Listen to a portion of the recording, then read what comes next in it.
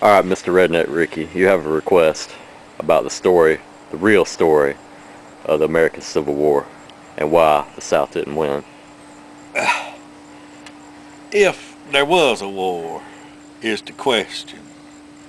I think it was a big conspiracy by the North to come down here and steal all our money and just fake there was a war. I don't believe there was a war. Ma, what you think? You think there was a bullet fired in the Civil War? Yes, it's in the history books. And who wrote the history books? I don't know, but I watched Gone with the Wind. That's what I'm talking about. People think Gone with the Wind is history. It's fiction. It wasn't nothing but a movie. But if there was a Civil War, and if the South had won, where do you think the stock market would be at? Oh, gosh. What are you talking?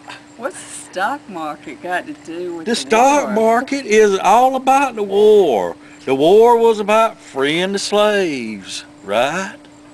The stock market began, its foundation was money that the Yankees got from selling the slaves to the South. How do you... Yankee Doodle went to town a-riding on a pony, stuck a feather in his hat and called it macaroni.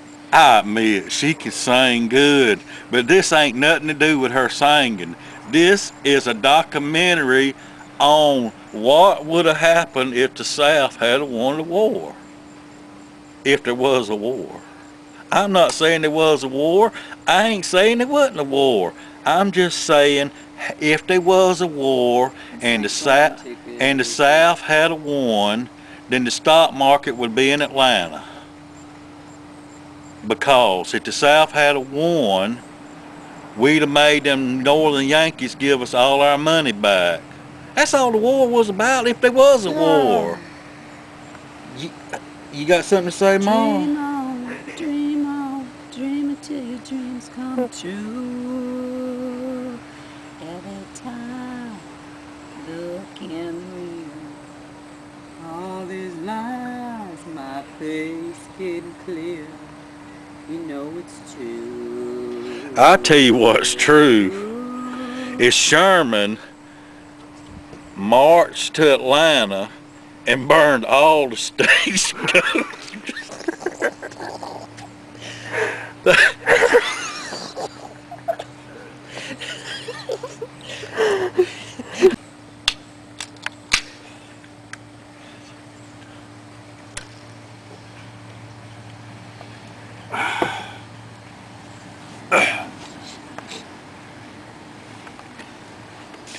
Sherman marched through Atlanta.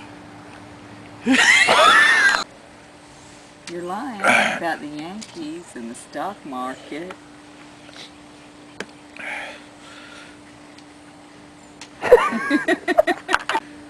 Now I'm telling you, this is one of the hardest documentaries I've ever had to do.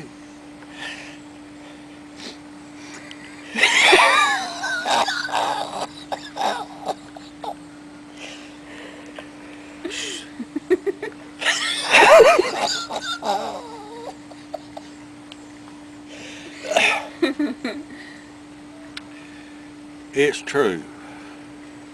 Sherman did march to Atlanta and burn Atlanta down. He burned.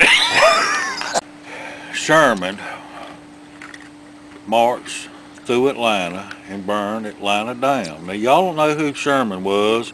He was the big Yankee general that got credited for burning down every bus station from Atlanta to Savannah. We might have not had bus stations.